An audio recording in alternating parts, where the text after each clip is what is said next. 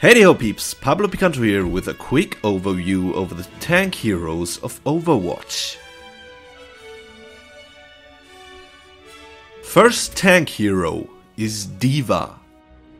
She has good mobility and hits hard. She may not look like it, but she is the tankiest hero in the game, as she comes with 400 armor and 100 HP. D.Va's weapons are the fusion cannons that you can basically fire without any pause, as you have infinite ammo with no reloads necessary.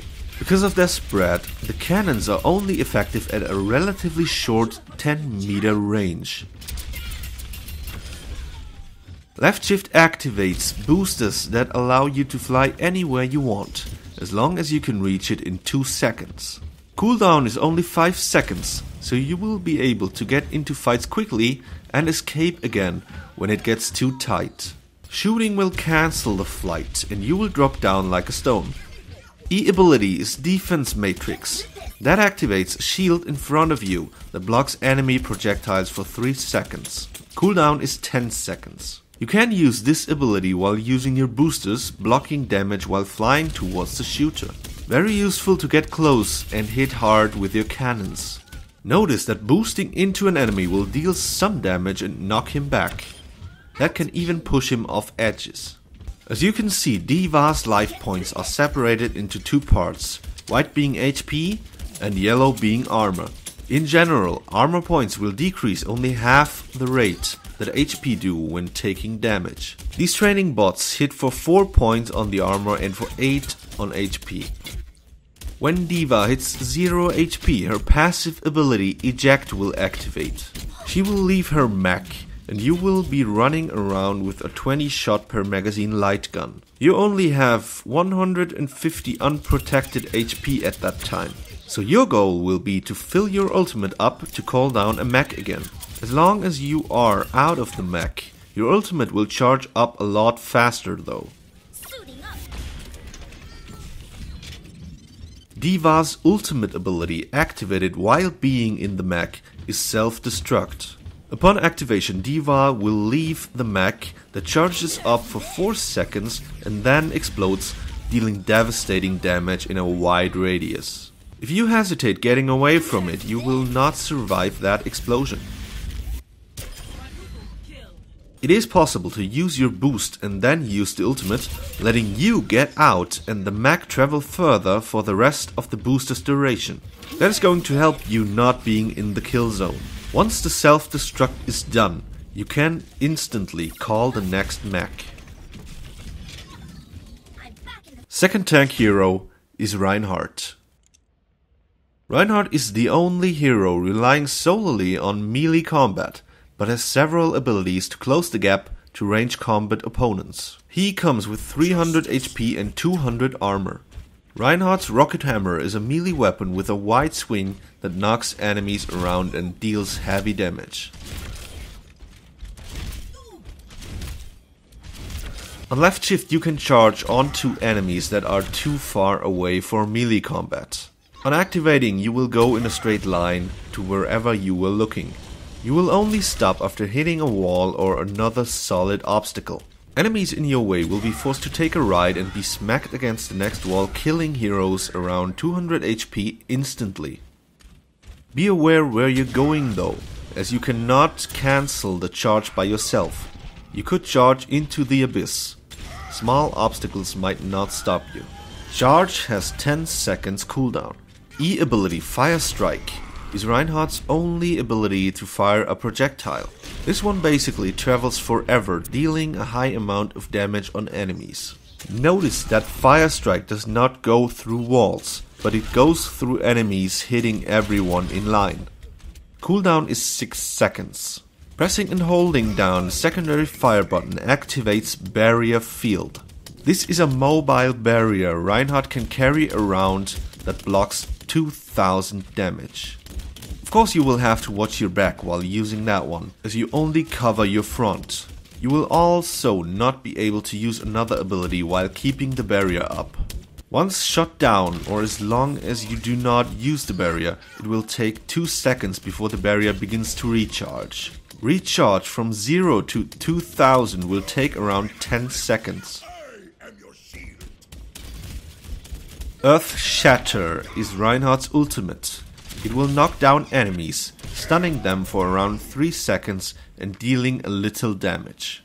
Earth Shatter affects enemies in a wide range straight before you, but it will not hit enemies on your side and back, no matter how close. Next up is Roadhog. Roadhog is a hard-hitting tank that likes to get opponents in close range and mercilessly brings them down. He comes with 600 HP. Roadhog's scrap gun fires a short-range widespread blast on primary fire that is more effective the closer you are to the target. Secondary fire shoots a scrap ball that splits up after about 10 meters, releasing that same widespread blast in 10-meter distance.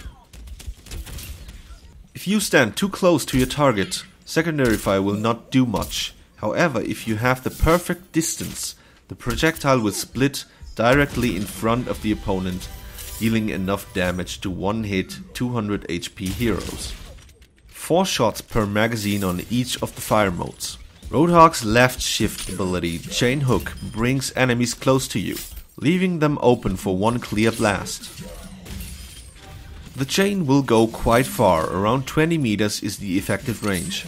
It deals a little damage, but the enemy will not be stunned. Both of you will be able to attack each other.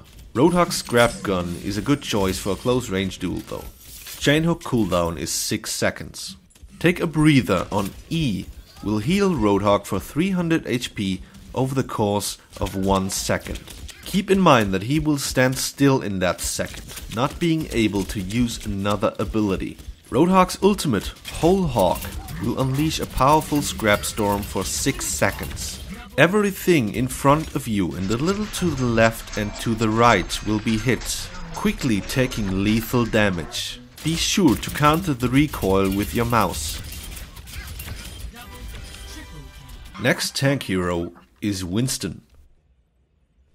He has good mobility and some effective ways to support and protect his teammates. He comes with 400 HP and 100 armor. Winston uses his Tesla cannon that fires electric waves. They connect to an enemy inside a 10-meter range. As long as connected, they will deal a constant amount of damage over time. Your aim will not have to remain on the opponent perfectly. General direction is fine to make the waves hit. Left shift ability, Jump Pack, will make Winston take a leap to where you are aiming at, knocking back and damaging enemies a little on impact. You can easily reach higher grounds with this, and because of the relatively short 6-second cooldown you are quite mobile.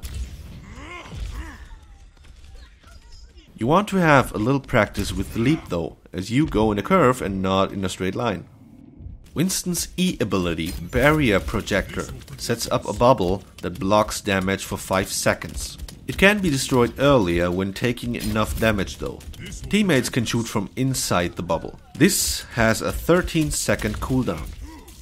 Primal Rage is Winston's ultimate ability and gives him 500 extra HP.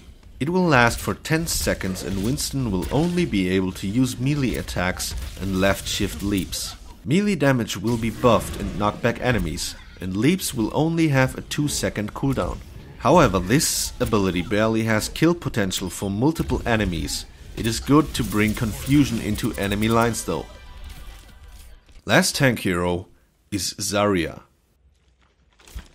She fulfills the tank role with her various shield abilities that support the team. She comes with 200 HP and 200 shield. Her particle cannon does constant damage over time, no matter what body part you hit. It is effective at mid-range. Anything further away will not hit anything. Other than Winston's Tesla cannon, you will have to be exactly on target to deal damage. A general word on shield points. They take the exact same damage as HP do. After about 3 seconds of taking no damage, they will begin to recharge. Left shift ability, Particle Barrier, will block incoming damage on Zarya for 2 seconds. 8-second cooldown. E ability, Projected Barrier, will block incoming damage on the targeted ally for 2 seconds. 10-second cooldown on this one. Another benefit of these two barrier abilities appears in combination with Zarya's passive ability Energy. This one buffs your particle cannon's attack power whenever one of your barriers block damage. That is indicated by the number below your aim. The more damage you block, the faster the energy level will rise. 100 is the maximum, with every energy point being good for 1% damage increase. Keep in mind that the energy level decreases at a very quick rate. So to be effective with Zarya, you want to block high amounts of damage to keep your energy level high and potentially deal double damage. Zarya's ultimate, Graviton Surge, launches a gravity bomb.